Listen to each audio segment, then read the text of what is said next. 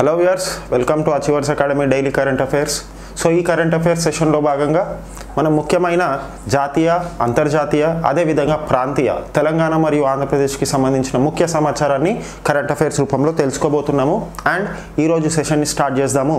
First, వార్తల్లో నిలిచిన వ్యక్తి ఇక్కడ మనకు కనిపిస్తున్న వ్యక్తి. సో ఈవిడ పేరేంటి అంటే ధృతి బెనర్జీ. ఏం పేరు? ధృతి Banerjee.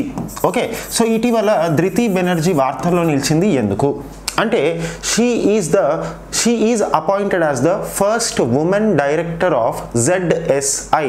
Okay, so zoological survey of India అంటాం కదా, జూలాజికల్ సర్వే ఆఫ్ ఇండియా లేదా దీన్నే మనం సింపుల్గా ZSI అని అంటాం. Okay, so zoological survey of ఇండియాగా ఇటీవల ధృతి బెనర్జీ డైరెక్టర్గా అపాయింట్ అవ్వడం జరిగిందన్నమాట. అండ్ ధృతి బెనర్జీ యొక్క స్పెషాలిటీ ఏంటి అని అంటే ZSIకి అంటే జూలాజికల్ సర్వే ఆఫ్ ఇండియాకి మొట్టమొదటి మహిళా director. Okay, first female director of zoological survey of India. Most important point గుర్తుపెట్టుకోండి. ఓకే, సో ధృతి బెనర్జీ ZSI యొక్క మొట్టమొదటి మహిళా డైరెక్టర్గా ఇటీవల నియమింపబడ్డారు. అందుకే మనం ఈ విషయాన్ని తెలుసుకోవాలి. Okay, so zoological survey of India యొక్క ముఖ్య ఉద్దేశం ఏంటి అంటే భారతదేశంలో ఉన్న జీవజాలంపై అంటే ముఖ్యంగా జంతువులపై పరిశోధన చేసే అత్యున్నత సంస్థ ఏంటి? Zoological survey of India. It is the apex body which conducts research and also various studies on the animals in India. Okay, so ఇండియాలో ఉన్న జంతువులపై రీసెర్చ్ చేసే ఒక పెద్ద ఇన్స్టిట్యూషన్ ఏది అని అంటే zoological survey of India. Right, so ఇక జూలాజికల్ సర్వే ఆఫ్ ఇండియా విషయానికి వస్తే దీన్ని 1916లో ఎస్టాబ్లిష్ చేశారు. ఎప్పుడు? 1916లో ఎస్టాబ్లిష్ చేశారు. And zoological survey of India యొక్క హెడ్ క్వార్టర్స్ లేదా ప్రధాన కార్యాలయం ఎక్కడుంది? కోల్కతాలో ఉంది. ఎక్కడుంది? కోల్కతాలో ఉంది. సో గుర్తుపెట్టుకోండి, ధృతి బెనర్జీ. ఓకే, అదేవిధంగా మనకు ఈ జూలాజికల్ సర్వే ఆఫ్ ఇండియాలో అంటే దీన్ని ఎప్పుడు స్థాపించారు? 1916లో స్థాపించారు కదా. సో 1949 నుండి జూలాజికల్ సర్వే ఆఫ్ ఇండియాలో ఆడవాళ్ళు కూడా పనిచేయడం స్టార్ట్ చేశారు. ఓకే, సో ఆడవాళ్ళను 1949 నుండి ఈ జూలాజికల్ సర్వే ఆఫ్ ఇండియాలో భాగంగా ఎంప్లాయీస్గా తీసుకోవడం స్టార్ట్ చేశారు. అండ్ మొట్టమొదటిగా ఈ జూలాజికల్ సర్వే ఆఫ్ ఇండియాలో ఒక ఉద్యోగిగా పనిచేసిన లేడీ పేరు మీరా మన్సుఖానీ. ఏం పేరు? మీరా మన్సుఖానీ. సో ఇది మనకు అడిషనల్ ఇన్ఫర్మేషన్, బట్ ఇంపార్టెంట్గా గుర్తుపెట్టుకోవాల్సింది ఏంటి అని అంటే ధృతి బెనర్జీ. ఓకే, సో ఎవరి విడ ఎందుకు వార్తల్లో నిలిచింది? Because she is recently appointed as the director of zoological survey of India. Head quarters ఎక్కడ? కోల్కతా. గుర్తుపెట్టుకోండి. Clear? Now coming on to next important topic in the news. So ISRO, Indian space research organisation. అవునా? So ISRO మనకు ముఖ్యంగా రెండు విషయాల కోసం వార్తల్లో నిలిచిందన్నమాట. ఒకటి ఏంటి అంటే ఎర్త్ అబ్జర్వేషన్ శాటిలైట్ అని అంటున్నాం. ఓకే, సో ఈ ఎర్త్ అబ్జర్వేషన్ శాటిలైట్ 3 అని అంటాం అన్నమాట. ఓకే, సో ఈ ఎర్త్ అబ్జర్వేషన్ శాటిలైట్ విషయంలో ఒక దాంట్లో భాగంగా వార్తల్లో నిలిచింది. అండ్ రెండవ కారణం ఏంటి అని అంటే ఇటీవల ఇస్రో క్వెస్ట్ పేరుతో ఒక కార్యక్రమాన్ని చేపట్టింది. సో ఈ రెండు కారణాల వల్ల ఇస్రో వార్తల్లో నిలిచింది. అండ్ ఈ రెండు కారణాలు ఏంటో ఒకసారి మనం తెలుసుకుందాం. ఓకే, సో మొదటి కారణం ఏమంటున్నాము? ఎర్త్ అబ్జర్వేషన్ శాటిలైట్ అంటే భూమిని అబ్జర్వ్ చేసే శాటిలైట్ని ఎప్పుడు ఇస్రో ఆగస్టు 12న అంతరిక్షంలోకి లాంచ్ చేయబోతుంది అన్నమాట. ఆగస్టు 12న ఇస్రో తన ఎర్త్ అబ్జర్వేషన్ శాటిలైట్ 3ని అంతరిక్షంలోకి లాంచ్ చేయబోతుంది. మోస్ట్ ఇంపార్టెంట్ గుర్తుపెట్టుకోండి. సో అసలు ఈ ఎర్త్ అబ్జర్వేషన్ శాటిలైట్ యొక్క స్పెషాలిటీ ఏంటి అంటే మనకి శాటిలైట్ పైన ఉండి అంటే అంతరిక్షంలో నుండి భారతదేశానికి సంబంధించిన వరదలు ఎలా వస్తున్నాయి, సో భూకంపాలు ఎలా వస్తున్నాయి, అండ్ భారతదేశంలో వ్యవసాయం ఏ విధంగా చేస్తున్నారు, పంటల దిగుబడి ఎలా ఉంటుంది, ఇవన్నీ వీటికి సంబంధించిన సమాచారం అన్నీ కూడా ఈ ఎర్త్ అబ్జర్వేషన్ శాటిలైట్ భారతదేశానికి అందిస్తుంది అన్నమాట. అదేవిధంగా ఈ ఎర్త్ అబ్జర్వేషన్ శాటిలైట్ యొక్క ఇంకో ముఖ్య ముఖ్యమైన పాయింట్ ఏంటి అనంటే భారతదేశాన్ని ఒక రోజులో అంటే భారతదేశంలో జరిగే వివిధ వాతావరణ మార్పులు కానివ్వండి, ఓకే, లేదా భూకంపాలు కానివ్వండి, వరదలు కానివ్వండి, ఇలాంటివన్నిటినీ కూడా భారతదేశాన్ని దాదాపు ఒక రోజులో 4 నుండి 5 సార్లు క్యాప్చర్ చేస్తుంది అన్నమాట. హై రిజల్యూషన్ ఇమేజెస్ని క్యాప్చర్ చేస్తుంది ఈ earth observation satellite. Okay, so దీన్ని జిఎస్ఎల్వి రాకెట్తో అంతరిక్షంలోకి పంపబోతున్నారు అన్నమాట. ఓకే, సో ఇప్పటి వరకు జిఎస్ఎల్వి రాకెట్ లాంచర్ ద్వారా మనము 13 ఉపగ్రహాలను పంపించడం జరిగింది. అండ్ ఈ EOS-3 ఎర్త్ అబ్జర్వేషన్ శాటిలైట్ 3 అనేది 14వ ఉపగ్రహం అవుతుందన్నమాట. జిఎస్ఎల్వి రాకెట్ ద్వారా అంతరిక్షంలోకి పంపబడ్డ 14వ శాటిలైట్ ఈ ఎర్త్ అబ్జర్వేషన్ శాటిలైట్ 3 అవ్వబోతుంది. సో ఎప్పుడు లాంచ్ చేయబోతున్నారు అంటే ఎప్పుడు ఆగస్ట్ 12న లాంచ్ చేయబోతున్నారు. అండ్ ఇది జియో స్టేషనరీ ఆర్బిట్ లో పరిభ్రమిస్తుంది అన్నమాట. ఓకే, సో ఈ ఎర్త్ అబ్జర్వేషన్ శాటిలైట్ అనేది ఏ ఆర్బిట్ లో ఉంటుంది అంటే జియో స్టేషనరీ ఆర్బిట్ లో ఉండబోతుంది. ఓకే, సో మనకి ముఖ్యంగా 2 రకాల ఆర్బిట్లు ఉంటాయి కదా, Jio synchronous, Jio stationery. And మన ప్రీవియస్ సెషన్స్లో అసలు జియో స్టేషనరీ ఆర్బిట్ అంటే ఏంటి, జియో సింక్రోనస్ ఆర్బిట్ అంటే ఏంటో కూడా నేను ఎక్స్ప్లెయిన్ చేయడం జరిగింది. ఒకవేళ if you are patient you can look to those classes, right. So ఇది పక్కన పెడదాం.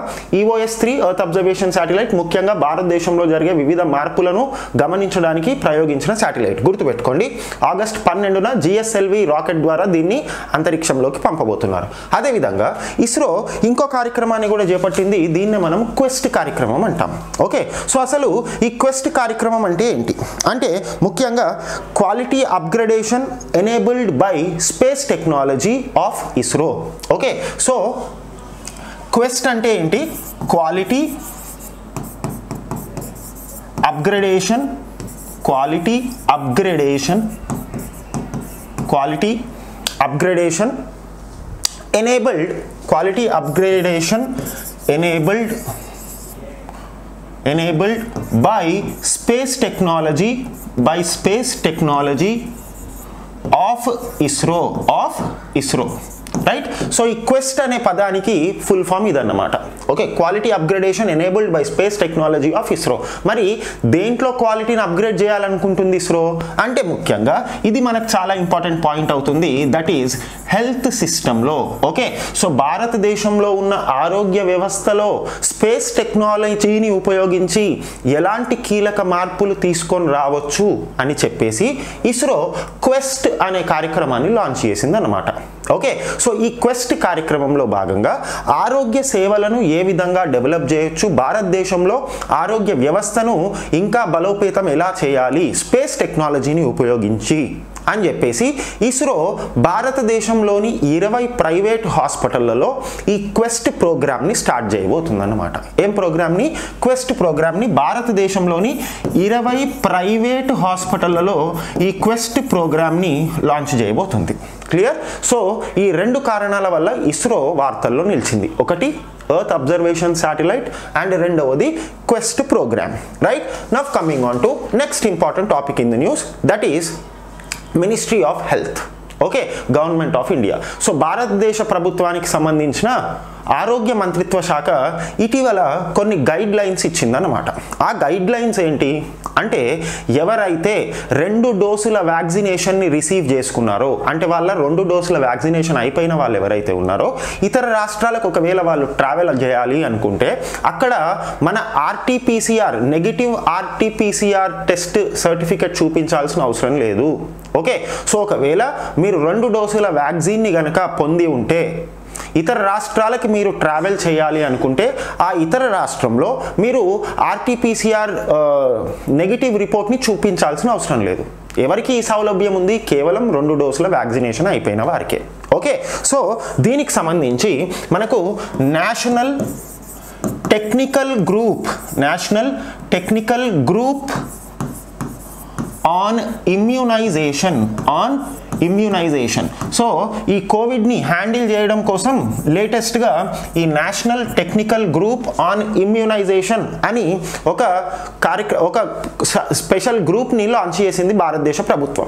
సో ఈ నేషనల్ టెక్నికల్ గ్రూప్ యొక్క సలహా మేరకు ఏమని చెప్పింది గవర్నమెంట్ ఆఫ్ ఇండియా అంటే, ఎవరైతే 2 డోసెస్ ఆఫ్ వ్యాక్సిన్ని తీసుకున్నారో, 2 డోసెస్ ఆఫ్ వ్యాక్సిన్ని పొందారో వాళ్ళకి నెగిటివ్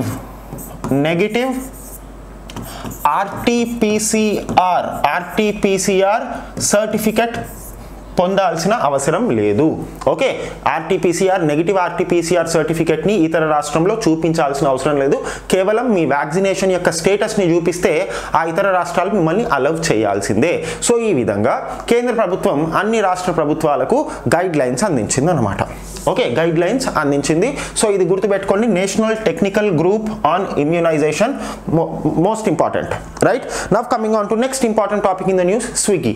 ఓకే, సో స్విగ్గీ మనందరికి తెలిసిందే, it is one of the largest growing food delivery apps in India.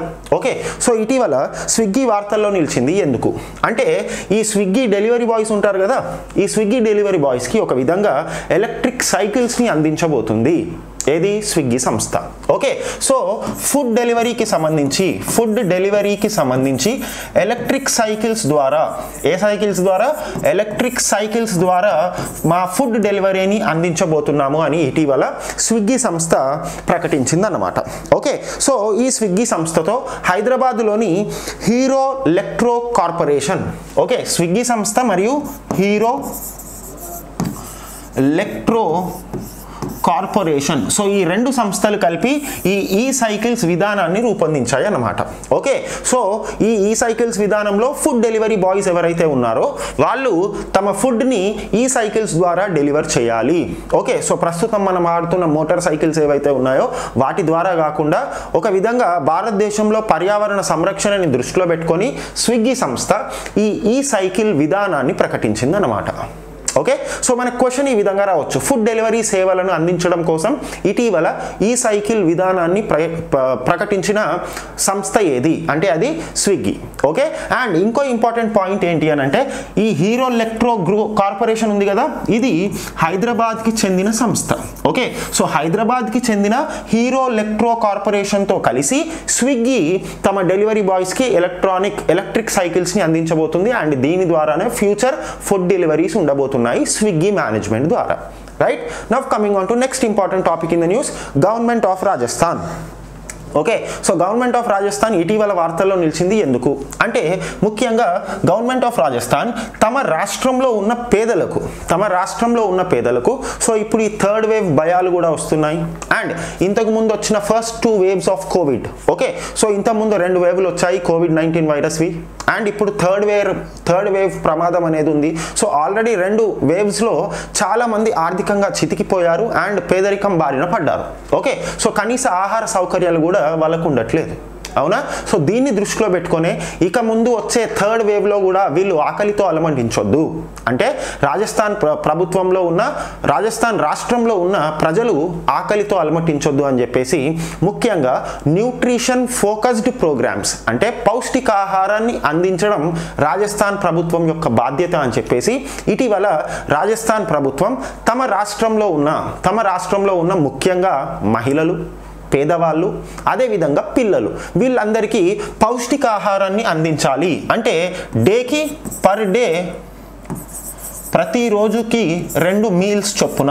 Okay, so రోజుకు 2 పూటల పౌష్టికాహారాన్ని అందించాలి. క్లియర్, పౌష్టికాహారాన్ని అందించాలని చెప్పేసి ఇటీవల రాజస్థాన్ ప్రభుత్వం ఒక ప్రోగ్రామ్ని లాంచ్ చేసింది అన్నమాట. క్లియర్, సో ఈ పాయింట్ని గుర్తుపెట్టుకోండి. అదేవిధంగా మనకు కోవిడ్ ఫస్ట్ వేవ్ వచ్చినప్పుడు, ఓకే, 2020లో కోవిడ్ ఫస్ట్ వేవ్ వచ్చినప్పుడు అప్పుడు ఇందిరా రసోయి యోజన పేరుతో రాజస్థాన్ ప్రభుత్వం ఒక కార్యక్రమాన్ని లాంచ్ చేసింది. ఓకే, ఇందిరా రసోయి యోజన, ఈ పాయింట్ని కూడా గుర్తుపెట్టుకోండి, most important. Right, so Indira రసోయి Yojana ఏ రాష్ట్ర ప్రభుత్వానికి చెందిన కార్యక్రమం? రాజస్థాన్ ప్రభుత్వానికి చెందిన కార్యక్రమం. And first wave COVID-19 virus అప్పుడు ఈ కార్యక్రమాన్ని లాంచ్ చేశారు. అండ్ ఈ కార్యక్రమంలో భాగంగా కూడా రోజుకు 2 పూటల గవర్నమెంటే చాలా తక్కువ ధరలకు ఆహారాన్ని అందిస్తుంది అన్నమాట. ఓకే, అండ్ ఇప్పుడు అసలు ఎలాంటి ధరలు తీసుకోకుండా ఎలాంటి డబ్బులు చెల్లించాల్సిన అవసరం లేకుండా పేదవాళ్ళకి, మహిళలకు మరియు పిల్లలకు పౌష్టికాహారాన్ని అందించబోతుంది రాజస్థాన్ ప్రభుత్వం. ఓకే, అండ్ రాజస్థాన్ ప్రభుత్వం యొక్క లేదా రాజస్థాన్ రాష్ట్ర ముఖ్యమంత్రి ఎవరు? That is Ashok Gehlot, right? So గుర్తుపెట్టుకోండి. Now coming on to next important topic in the news. So ఇక్కడ మనకు కనిపిస్తున్న ప్రాంతం ఏదైతే ఉందో దీన్ని మనం ఏమంటున్నాము? అలాస్కా అని అంటున్నాము. ఏమంటున్నాము? అలాస్కా అంటున్నాం. క్లియర్? సో ప్రస్తుతం ఇది ఏ దేశానికి సంబంధించింది? యుఎస్ఏకి సంబంధించిన భూభాగం అలాస్కా, రైట్? సో అసలు అలాస్కా ఎందుకు వార్తల్లో నిలిచింది అని అంటే ముఖ్యంగా అలాస్కాలో దాదాపు 3 వాల్కెనోలు, ఓకే, సో 3 వాల్కెనోలు బద్దలయ్యాయి అన్నమాట. క్లియర్? సో ఈ 3 వాల్కనోలలో ఒక వాల్కనో నుండి చాలా పెద్ద ఎత్తున లావా విరజిమ్ముతుంది ఒక వాల్కనో, అండ్ మిగతా 2 వాల్కనోల నుండి మనకి ముఖ్యంగా ఆవిరి మరియు బూడిద విడుదలవుతున్నాయి అన్నమాట. ఓకే, సో క్వశ్చన్ ఏ విధంగా అడగవచ్చు మనకి అంటే ఇటీవల ఒకే రోజులో ఏ దేశంలో 3 అగ్నిపర్వతాలు బద్దలయ్యాయి అని అడగవచ్చు. ఓకే, సో ఇటీవల వార్తల్లో నిలిచిన అలాస్కా ప్రాంతం ఎందుకు వార్తల్లో నిలిచింది అంటే అగ్నిపర్వతాలు అంటే ఒకే రోజులో దాదాపు 3 అగ్నిపర్వతాలు ఒకేసారి బద్దలయ్యాయి, అండ్ అందులో ఒక అగ్నిపర్వతం నుండి ముఖ్యంగా లావా విరజిమ్ముతుంటే ఇంకో 2 అగ్నిపర్వతాల నుండి ఆవిరి మరియు బూడిద వస్తుందన్నమాట. ఓకే, సో అలాస్కాలోని 3 వాల్కనోలు, అండ్ ఇంకా మనము ఇన్డెప్త్గా తెలుసుకోవాలంటే ఆ 3 వాల్కనోల యొక్క పేర్లు, ఒకటి పావ్లోవ్ పేరు మీద ఉన్న ఒక వాల్కనో, ఆ తర్వాత రెండవ వాల్కనో గ్రేట్ సిట్కిన్, ఓకే, అండ్ మూడో వాల్కనో పేరు మనకి సెమీసోఫోచాయ్.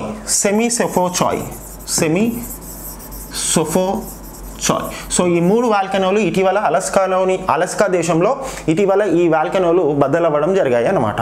ఓకే, సో మోస్ట్ ఇంపార్టెంట్ గుర్తుపెట్టుకోండి, మనకు వాల్కనోస్కి సంబంధించి భూకంపాలకు సంబంధించిన క్వశ్చన్స్ కూడా అడుగుతారు, అండ్ ఒకవేళ ఈ వాల్కనోలు అగ్నిపర్వతాలు బద్దలవ్వడం, భూకంపాలు రావడం ఇవన్నీ ఏ టాపిక్ కిందికి వస్తాయి? మనకి డిజాస్టర్ మేనేజ్మెంట్ కిందకి వస్తాయి, అవునా? విపత్తు నిర్వహణ కిందికి వస్తాయి. సో ఒక అగ్నిపర్వతం బద్దలైనప్పుడు తీసుకోవాల్సిన సహాయక చర్యలు ఏంటి? అసలు అగ్నిపర్వతాల గురించి డిస్కస్ చేసే సబ్జెక్టు జాగ్రఫీ, కానీ ఈ అగ్నిపర్వతాలు లేదా భూకంపాల వల్ల వచ్చే ప్రమాదాల నుండి ఎలా కాపాడుకోవాలి అని డిస్కస్ చేసేది విపత్తు నిర్వహణ, రైట్? సో వీటిని మనం గుర్తుపెట్టుకోండి. And next coming on to important topic in the news, that is road map for ethanol blending in India 2025. Okay, so అసలు ఈ ఎథనాల్ మామూలుగా మనందరికీ తెలుసు, భారతదేశం ప్రపంచంలోనే 2వ అతిపెద్ద చక్కెరని ప్రొడ్యూస్ చేసే దేశం, అవునా? ప్రపంచంలోనే అతి ఎక్కువ చక్కెర ప్రొడక్షన్ ఉన్న దేశం ఏంటి? కమెంట్ సెక్షన్లో చెప్పండి. Okay, so which is the largest producer of sugar in the world? A country? అది నాకు కమెంట్ సెక్షన్లో చెప్పండి. చాలామంది క్యూబా అంటారు, అది తప్పు. ఓకే, సో ఒకప్పుడు క్యూబా ప్రొడ్యూస్ చేసింది, and Cuba was once upon a time called as sugar bowl of the world. కానీ ప్రస్తుతం క్యూబాని ఆ స్థానం నుండి తొలగించి వేరే దేశం ఆ స్థానాన్ని ఆక్రమించింది, అండ్ ప్రపంచంలోనే 2వ అతి ఎక్కువ చక్కెరని ప్రొడ్యూస్ చేసే దేశం భారతదేశం. సో భారతదేశంలో ఈ చక్కెర ఉత్పత్తి అనేది చాలా ఎక్కువగా ఉంది, అండ్ ఈ చక్కెరను మనం గృహ అవసరాలకు లేదా తినుబండారాలు తయారు చేసుకోవడానికి తప్ప ఇంకా దాని యొక్క ప్రొడక్టివిటీని మనం దాన్ని ప్రొడక్టివ్గా వాడుకుంటలేము, అంతే కదా? సో కేవలం ఆహార దాంట్లోనే భాగంగా చక్కెరని మనం చూస్తున్నాం. కానీ ఈ చక్కెర వల్ల మనకు ఇథనాల్ అనే ఒక ఇంధనం లభిస్తుంది అన్నమాట. సో ఈ ఇథనాల్ని మన పెట్రోల్తో కానీ లేదా గ్యాసోలిన్తో కానీ కలిపి వాహనాల్లో వాడడం వల్ల జరిగేదేంటి అంటే పర్యావరణ కాలుష్యం తగ్గుతుంది. అదేవిధంగా మనము ప్రతి సంవత్సరం కొన్ని లక్షల కోట్లను చెల్లిస్తున్నాము పెట్రోల్ ఎగుమతుల కోసం. సో ఇలా అంత డబ్బు పెట్రోల్ ఎగుమతుల పైన చెల్లించాల్సిన అవసరం కూడా ఉండదు, అంతే కదా? సో ఈ విషయాన్నే దృష్టిలో పెట్టుకొని మనకు ప్రధానమంత్రి నరేంద్ర మోడీ ఏం చెప్పాడంట అంటే 2025 కల్లా ప్రతి వాహనంలో 20% ఇథనాల్ పెట్రోల్తో కలిపి 20% ఇథనాల్ని కలపాలి. సో పెట్రోల్ 80% అయితే 20% ఇథనాల్ ఉంటుంది. ఓకే, అండ్ ఈ ఇథనాల్ని ఎక్కడి నుండి రాబడతారంట అంటే షుగర్ కేన్ నుండి. ఓకే, సో షుగర్ కేన్ నుండి ఈ ఇథనాల్ని రాబడతారు. ఓకే, సో మరి 2025 కల్లా పెట్రోల్లో 20% ఇథనాల్ని కలపాలి అంటే మనకి దాదాపు ప్రతి సంవత్సరం 6 మిలియన్ టన్నుల చక్కెర అవసరం వస్తుంది అన్నమాట. 6 మిలియన్ టన్నుల చెరకు అవసరం వస్తుంది. క్లియర్? అండ్ ఈ 6 మిలియన్ టన్నులు ప్రతి సంవత్సరానికి 6 మిలియన్ టన్నుల చక్కెర ద్వారా మనము ప్రతి సంవత్సరం అంటే 2025 కల్లా గ్యాసోలిన్లో లేదా పెట్రోల్లో 20% ఇథనాల్ని కలపొచ్చు. క్లియర్? సో ఇప్పటి నుండే ఈ రోడ్ మ్యాప్ని మనం తయారు చేసుకోవాలి. అండ్ 2025 కల్లా ఈ ఇథనాల్ బ్లెండింగ్ అనేది భారతదేశం అంతా విస్తరించాలి. క్లియర్? సో ఇది ఇథనాల్ బ్లెండింగ్కి సంబంధించి ఇంపార్టెంట్ పాయింట్ మనం గుర్తుపెట్టుకోవాలి. క్లియర్? ఆ తర్వాత మనకి ఇంకో ఇంపార్టెంట్ న్యూస్, ఇది అంతర్జాతీయ అంశాలకు సంబంధించింది అండ్ ఇందులో భారతదేశం యొక్క పాత్ర కూడా ఉంది. భారతదేశాన్ని ఇటీవల ఈ ట్రాయికా ప్లస్ మీట్ అని అంటాం. ఓకే, సో అసలు ఈ ట్రాయికా ప్లస్ మీట్ అంటే ఏంటి? ముఖ్యంగా ఇది రష్యా దేశం. ఓకే, సో రష్యా దేశం ప్రపంచంలోని కొన్ని ముఖ్యమైన దేశాలతో ఆఫ్ఘనిస్తాన్ పరిస్థితులపై చర్చించడం కోసం ఏర్పాటు చేసుకున్న ఒక వేదిక ఈ ట్రాయికా ప్లస్ మీటింగ్. క్లియర్? సో ఇటీవల మనం ఈ ట్రాయికా ప్లస్ మీద కూడా ఒక క్వశ్చన్ని డిజైన్ చేసుకోవడం జరిగింది. అండ్ ఇటీవల మనకి రష్యా భారతదేశాన్ని ఆహ్వానించింది ఈ ట్రాయికా ప్లస్ మీటింగ్లో పాల్గొనమని మనం చెప్పుకున్నాం. అవునా? సో దానికి సంబంధించి భారతదేశం ఇటీవల ఖండించింది ఆ స్టేట్మెంట్ని. ఏమని అంటే మేము ట్రాయికా ప్లస్ మీటింగ్లో పాల్గొనట్లేదు అని భారతదేశం కన్ఫర్మ్ చేసింది అన్నమాట. ఓకే, సో అసలు ఈ ట్రాయికా ప్లస్ మీటింగ్ అంటే ఏంటి అంటే ఆఫ్ఘనిస్తాన్ పరిస్థితులపై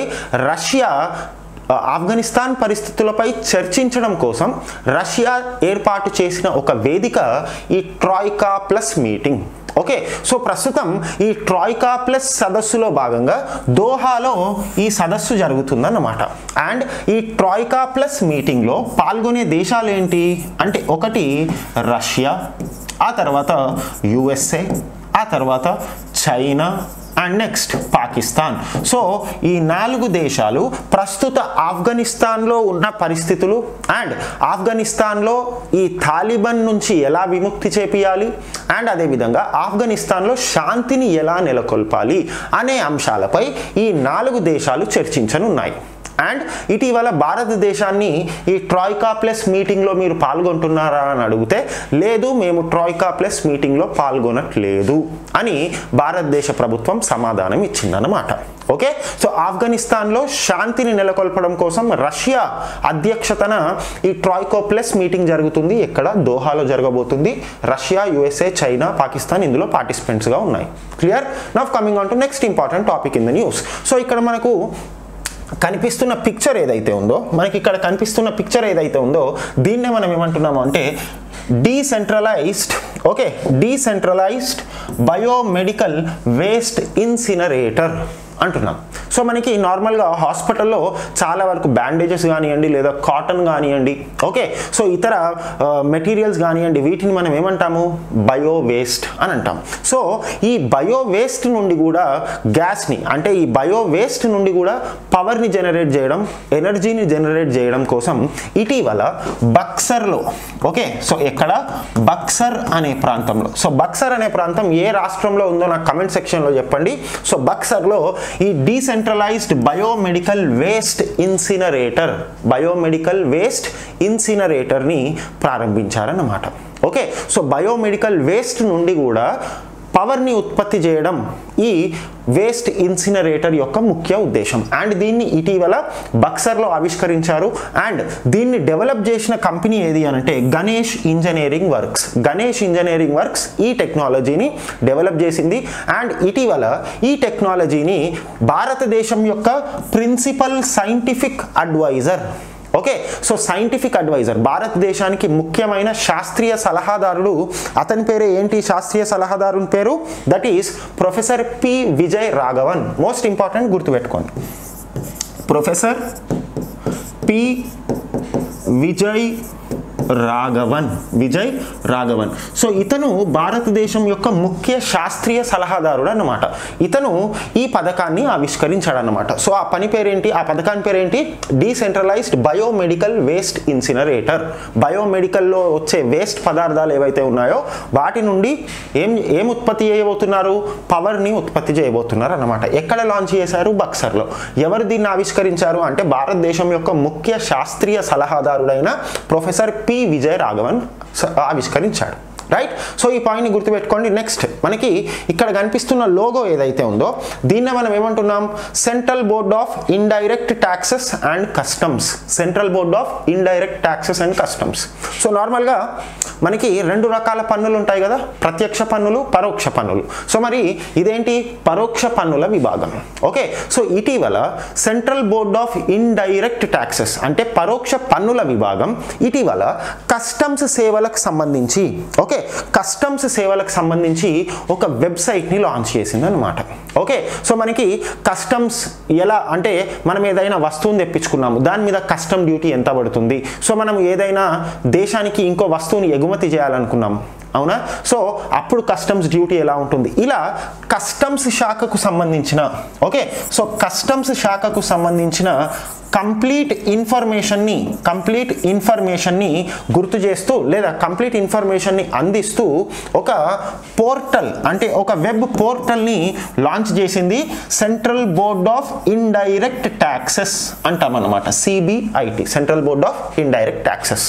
క్లియర్. సో కస్టమ్ శాఖకు సంబంధించి ఈ కస్టమ్ పన్నులు ఏ విధంగా ఉంటాయి, కస్టమ్ డ్యూటీస్ ఏ విధంగా ఉంటాయి, వీటన్నిటికీ సంబంధించిన కంప్లీట్ ఇన్ఫర్మేషన్తో ఒక పోర్టల్ని లాంచ్ చేసింది సిబిఐటి.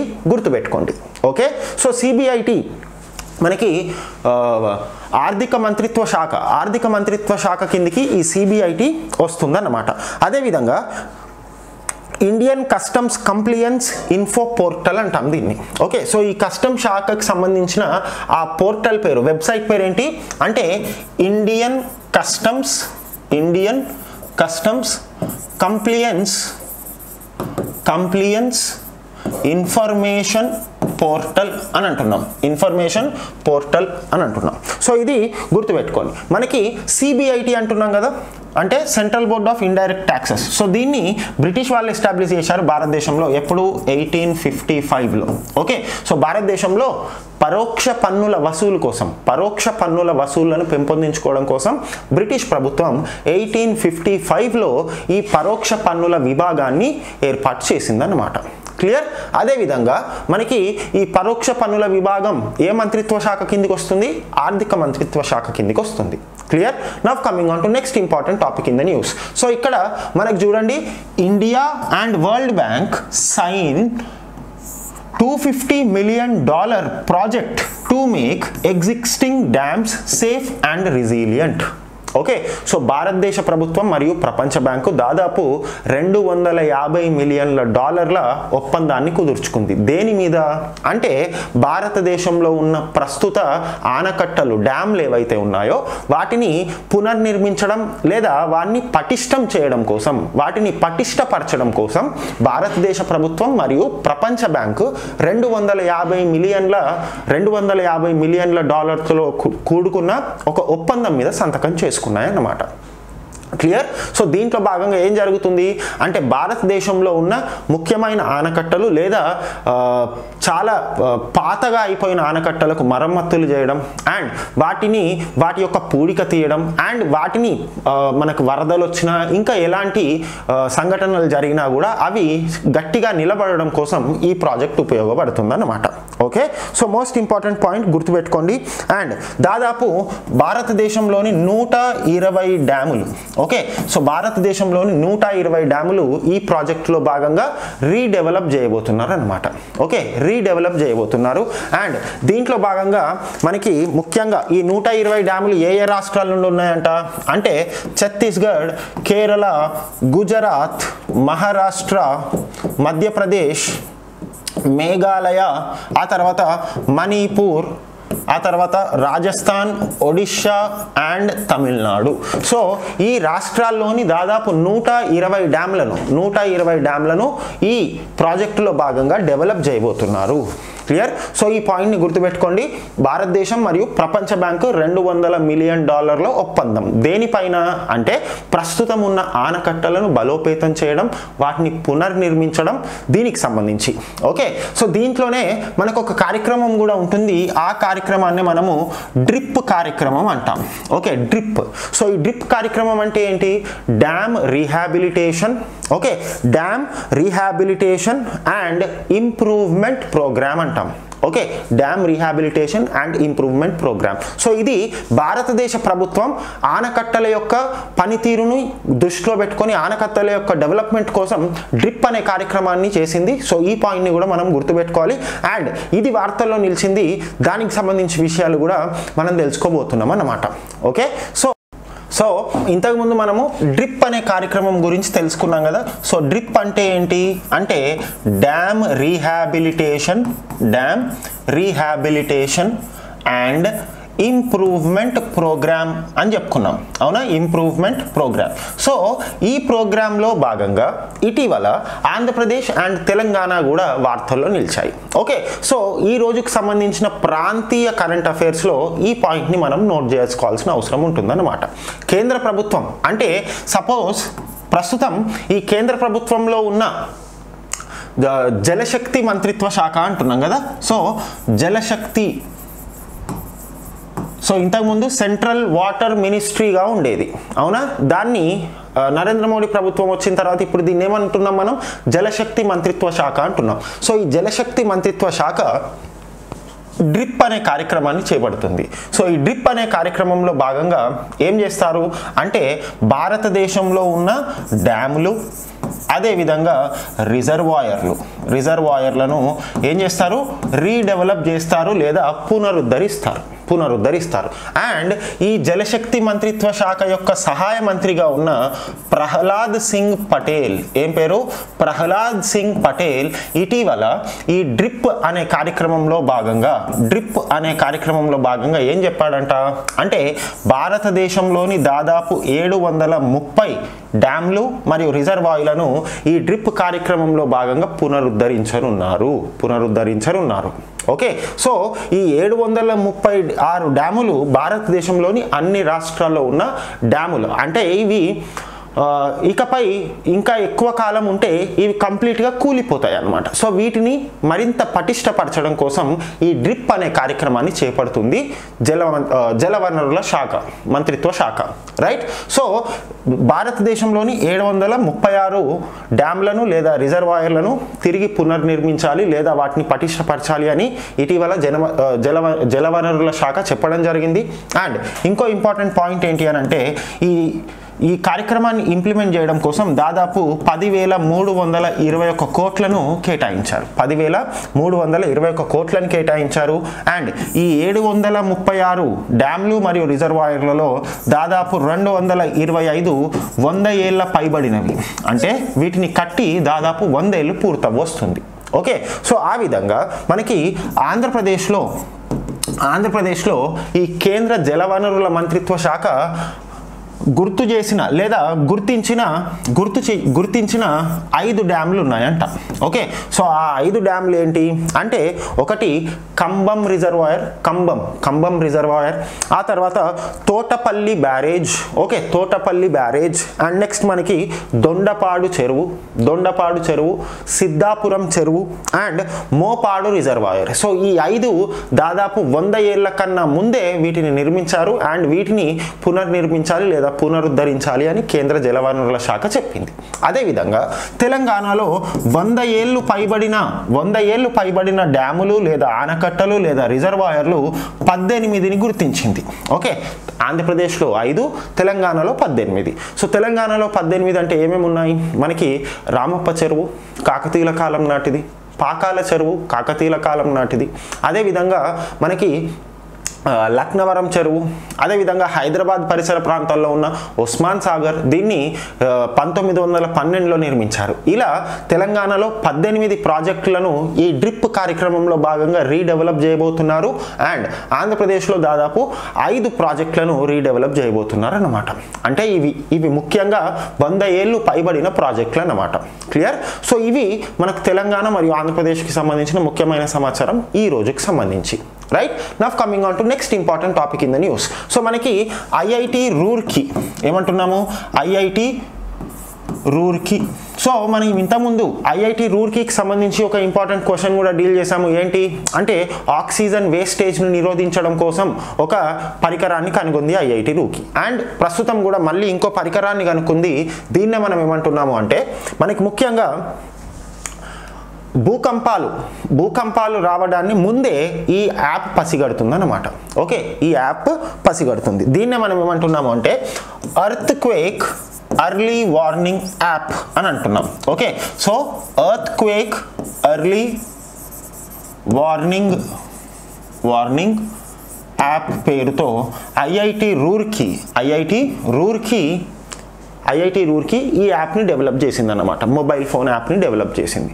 సో భూకంపం వచ్చే ప్రమాదాన్ని ముందే ఈ యాప్ పసిగడుతుంది అండ్ మనల్ని సురక్షిత ప్రాంతాలకి వెళ్ళేలా చేస్తుంది. మనకి ఒక విధంగా సిగ్నల్ ఇస్తుంది అన్నమాట. సో ఇక్కడ భూకంపం రాబోతుంది, మీరు సురక్షిత ప్రాంతాల్లోకి వెళ్ళండి అని. క్లియర్? సో ఇది మనకు ముఖ్యమైన సమాచారం, గుర్తుపెట్టుకోండి ఐఐటి రూర్కీ. అండ్ కమెంట్ సెక్షన్లో నాకు చెప్పండి ఐఐటి రూర్కీ ఏ రాష్ట్రంలో ఉంది. ఓకే, సో ఐఐటి రూర్కీ వార్తల్లో నిలిచింది ఎందుకోసం అంటే earth quake early warning app. So భూకంపాలని ముందే పసిగట్టి మనకు సమాచారం ఇచ్చే ఒక మొబైల్ అప్లికేషన్ని ఐఐటి రూర్కీ రూపొందించింది, అందుకే వార్తల్లో నిలిచింది. అండ్ ఈ ఐఐటి రూర్కీ డెవలప్ చేసిన ఈ యాప్ ఏదైతే ఉందో దీనికి ఆర్థిక ప్రోత్సాహం అందించింది ఉత్తరాఖండ్ ప్రభుత్వం. ఓకే, సో ఉత్తరాఖండ్ ప్రభుత్వం యొక్క ఆర్థిక ప్రోత్సాహకం వల్ల ఐఐటి రూర్కీ ఈ యాప్ని డెవలప్ చేసింది. క్లియర్? అండ్ మొట్టమొదటిగా దాని యొక్క సేవలని ఉత్తరాఖండ్ ప్రభుత్వానికి అందించింది. ఏ పేరుతో? ఉత్తరాఖండ్ భూకంప్ అలర్ట్ పేరుతో. Okay, so most important point గుర్తుపెట్టుకోండి ఐఐటి రూర్కీ.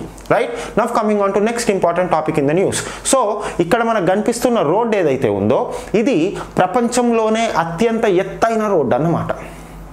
అంటే ప్రపంచంలోనే అత్యంత ఎత్తైన ప్రాంతంలో నిర్మించబడ్డ రోడ్. ఇంగ్లీష్లో కనుక చూసుకుంటే this is the highest motorable road in the world. Highest motorable road in the world. Motorable road in the world. Clear? So లడాఖ్లోని Umlingla అనే ప్రదేశం వద్ద BRO అంటే BRO అంటే ఏంటి? Border roads organisation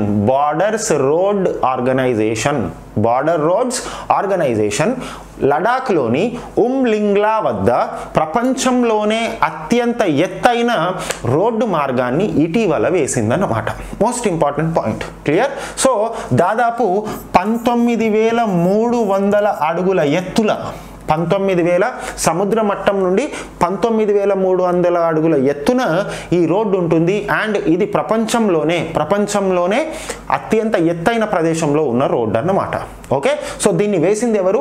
border roads organisation. So ఈ road వల్ల ఒక విధంగా లడాక్ ప్రాంతానికి టూరిజం యొక్క డెవలప్మెంట్ జరుగుతుంది అండ్ ఆర్మీకి సంబంధించిన వాహనాలు కూడా ఫ్రీగా రాకపోకలు జరపొచ్చు అన్నమాట.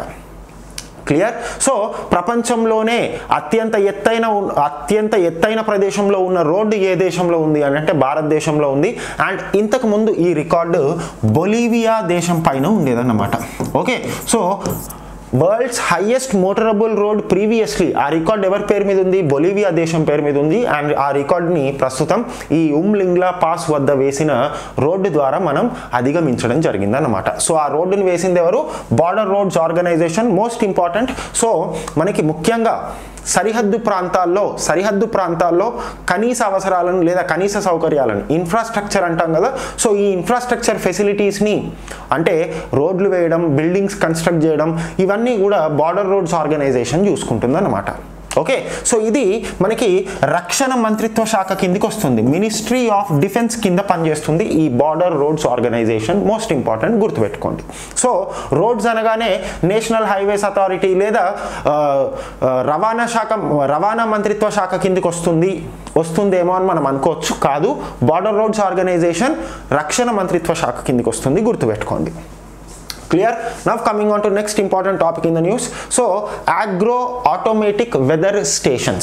So ముఖ్యంగా ఇండియన్ మెటెరలాజికల్ డిపార్ట్మెంట్ అంటే భారతదేశ వాతావరణ శాఖ ఇటీవల భారతదేశంలోని దాదాపు 200 ప్రాంతాల్లో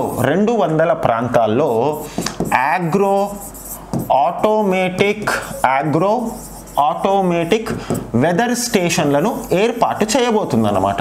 ఓకే, వెదర్ స్టేషన్లను ఏర్పాటు చేయబోతుంది ఎవరు? ఇండియన్ మెటెరలాజికల్ డిపార్ట్మెంట్ అంటే భారతదేశ వాతావరణ శాఖ. క్లియర్? సో ముఖ్యంగా ఈ అగ్రో ఆటోమేటిక్ వెదర్ సిస్టమ్స్ లేదా వెదర్ సొల్యూషన్స్, వెదర్ స్టేషన్స్ అంటే ఏంటి? ముఖ్యంగా రైతులకి వాతావరణం పైన సరైన సమాచారం అందించడం కోసం. ఓకే, సో వర్షాలు పడతాయా లేవా, ఎండ ఏ విధంగా ఉండబోతుంది, గాలిలో తేమ ఏ విధంగా ఉండబోతుంది, సో ఇలాంటి సమాచారాన్ని, కీలకమైన సమాచారాన్ని అందించడం కోసం భారతదేశ వాతావరణ శాఖ భారతదేశంలోని 200 ప్రదేశాల్లో ఏం ఏర్పాటు చేయబోతుందంట? అగ్రో ఆటోమేటిక్ వెదర్ స్టేషన్స్ని ఏర్పాటు చేయబోతుంది. Agro automatic weather స్టేషన్స్ని. Clear? So ఈ అగ్రో ఆటోమేటిక్ వెదర్ స్టేషన్స్ని మనకు ఒక కార్యక్రమంలో భాగంగా, అంటే ఆ కార్యక్రమం పేరేంటి అంటే గ్రామీణ కృషి మౌసం యోజన అనే కార్యక్రమంలో భాగంగా. ఓకే, సో మౌసం అంటే ఏంటి? వెదర్, అవునా? సో వాతావరణం ఎలా ఉండబోతుంది, మనము ఈ టైంలో నాటు వేయొచ్చా లేదా, సో ఇలాంటి అగ్రికల్చర్ రిలేటెడ్కి సంబంధించి వాతావరణం ఎలా ఉండాలి అనే సమాచారాన్ని మనము ఈ అగ్రో ఆటోమేటిక్ వెదర్ స్టేషన్స్ ద్వారా పొందబోతున్నాం అన్నమాట. ఓకే, మోస్ట్ ఇంపార్టెంట్ పాయింట్ గుర్తుపెట్టుకోండి. అండ్ అదేవిధంగా ఇంకో ఇంపార్టెంట్ పాయింట్ కూడా మనం కనెక్ట్ చేసి గుర్తుపెట్టుకోవాలి. ఏంటి అని అంటే మనకి మేఘదూత్ యాప్ పేరుతో, ఓకే, సో మేఘదూత్ పేరుతో మనకి ఇంతకు ముందు కూడా మనకి మినిస్ట్రీ ఆఫ్ ఎర్త్ సైన్సెస్ ఒక యాప్ని లాంచ్ చేసింది. సో రైతులకు వాతావరణంపై సమాచారం కోసం ministry of earth sciences Meghdoot యాప్ని ఒక దాన్ని లాంచ్ చేసింది. అండ్ ఇది ఏ సంస్థ యొక్క ఇనిషియేటివ్, ఏ సంస్థ యొక్క కార్యక్రమం? ఏది? ఈ అగ్రో ఆటోమేటిక్ వెదర్ స్టేషన్స్ అనేది IMD యొక్క కార్యక్రమం. అండ్ ఈ వాతావరణ సలహాలకు సంబంధించి ఇంతకు ముందు ఒక యాప్ ఉండింది, మేఘదూత్ యాప్. దీన్ని మినిస్ట్రీ ఆఫ్ ఎర్త్ సైన్సెస్ ఈ యాప్ని రూపొందించింది అన్నమాట. ముఖ్యంగా రైతులను దృష్టిలో పెట్టుకొని అండ్ వాళ్లకు వెదర్ ఫోర్కాస్టింగ్, వాతావరణం ఎలా ఉండబోతుంది అనే సమాచారాన్ని అందించడం కోసం. రైట్? సో ఇవి ఇవాల్టి ముఖ్యమైన కరెంట్ అఫైర్స్.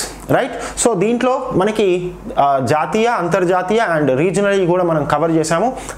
సో ఇటీవల మనకి కేంద్ర ప్రభుత్వం, అంటే ముఖ్యంగా నరేంద్ర మోడీ ఆధ్వర్యంలో ఉన్న కేంద్ర ప్రభుత్వం రాజీవ్ గాంధీ ఖేల్ రత్న అవార్డు, సో ఈ రాజీవ్ గాంధీ ఖేల్ రత్న అవార్డు అనేది భారతదేశంలోనే అత్యున్నత క్రీడా పురస్కారం అని చెప్పుకుంటున్నాం మనం. అండ్ ఈ రాజీవ్ గాంధీ ఖేల్ రత్న అవార్డుగా ఉన్న దీన్ని ఇటీవల నరేంద్ర మోడీ గారి ప్రభుత్వం చేంజ్ చేయడం జరిగింది, అంటే దాని యొక్క పేరుని మార్చడం జరిగింది. సో ఏమని మార్చారు అంటే major Dhyan Chand, okay, major Dhyan Chand Khel Ratna అవార్డుగా దీని యొక్క పేరు మార్చడం జరిగిందన్నమాట. ఓకే, ఇంతకుముందు రాజీవ్ గాంధీ ఖేల్ రత్న అనేవాళ్ళు, అండ్ ప్రస్తుతం దాని యొక్క పేరుని మార్చి మేజర్ ధ్యాన్ చంద్ ఖేల్ రత్న అవార్డుగా పేరు మార్చడం జరిగింది. సో మేజర్ ధ్యాన్ చంద్ ఎవరు? ఇతను భారతదేశం గర్వించే ఒక హాకీ ప్లేయర్ అన్నమాట. ఓకే, సో భారతదేశం యొక్క హాకీ ఇండియన్ హాకీ టీమ్కి కెప్టెన్గా పనిచేశారు and he was also praised by Adolf Hitler. So Adolf Hitler కూడా తన యొక్క హాకీ క్రీడను చూసి చాలా ఆశ్చర్యపోయాడు అండ్ అడాల్ఫ్ హిట్లర్ ఏమని ఆదేశించాడంట అంటే ఈ మేజర్ ధ్యాన్ చంద్ యొక్క హాకీ బ్యాట్ ఏదైతే ఉందో అందులో ఏమన్నా మ్యాగ్నెట్ ఉందా, సో ఆ బ్యాట్ నుండి అసలు ఆ బాల్ విడిపోవడం లేదేంటి అని అడాల్ఫ్ హిట్లర్ కూడా ఒక విధంగా ఆశ్చర్యం వ్యక్తం చేశాడనమాట. సో ఇటీవల రాజీవ్ గాంధీ ఖేల్ రత్న అవార్డుగా ఉన్న దీన్ని పేరు మార్చి మేజర్ ధ్యాన్ చంద్ ఖేల్ రత్న అవార్డుగా పేరు మార్చడం జరిగింది. సో ఇది భారతదేశంలోనే అత్యున్నత క్రీడా పురస్కారం. సో మోస్ట్ ఇంపార్టెంట్ పాయింట్ గుర్తుపెట్టుకోండి. క్లియర్? సో ఈ రాజీవ్ గాంధీ ఖేల్ రత్న లేదా ప్రస్తుతం మేజర్ ధ్యాన్ చంద్ ఖేల్ రత్న అవార్డుని చాలామంది క్రీడాకారులు పొందారు. అండ్ క్రికెట్ విషయానికి వస్తే మనకి మహేంద్ర సింగ్ ధోని, విరాట్ కోహ్లీ అండ్ ఇటీవల ఈ అవార్డుని పొందిన వాళ్ళు ఎవరెవరు అని అంటే క్రికెటర్ రోహిత్ శర్మ. సో రోహిత్ శర్మ, ఆ తర్వాత మనకు మరియప్పన్ తంగవేలు వీళ్ళు ఇటీవల ఈ అవార్డుని పొందిన జాబితాలో ఉన్నారు. క్లియర్? సో ఈ అవార్డుని పొందిన వాళ్ళు ఎవరైతే ఉంటారో వాళ్ళకు ఒక సర్టిఫికెట్, అదేవిధంగా ఒక మెడల్ అండ్ 25 లక్షల బహుమానం ఇవ్వడం జరుగుతుందన్నమాట. క్లియర్? అండ్ ఈ అవార్డుని మనకు 1991లో ప్రారంభించారు అండ్ ఈ అవార్డుని అందుకున్న మొట్టమొదటి వ్యక్తి ఎవరు అని అంటే విశ్వనాథన్ ఆనంద్. ఎవరు? విశ్వనాథన్ ఆనంద్. మోస్ట్ ఇంపార్టెంట్ గుర్తుపెట్టుకోండి. Viswanathan Anand was the first recipient of Rajiv Gandhi Khel Ratna award. ప్రస్తుతం దీన్ని మేజర్ ధ్యాన్ చంద్ ఖేల్ రత్న అవార్డుగా పిలుస్తున్నారు. ఏ సంవత్సరంలో స్టార్ట్ చేశారు? 1991లో స్టార్ట్ చేశారు. Viswanathan Anand was the first recipient of this award. And ఇంకో పాయింట్ని గుర్తుపెట్టుకోండి, మనకు Abhinav Bindra. Okay, Abhinav Bindra is the youngest recipient of this award. Okay, so Rajiv Gandhi Khel Ratna అవార్డుగా ఉన్నప్పుడు అభినవ్ బింద్రా అత్యంత పిన్న వయస్కుడిగా చరిత్ర సృష్టించాడు ఈ అవార్డుని గెలుచుకున్న వారిలో. ఓకే, సో ఈ పాయింట్ మన కరెంట్ అఫైర్స్ టాపిక్లో చాలా ముఖ్యం. ఈ పాయింట్లను కూడా గుర్తుపెట్టుకోండి.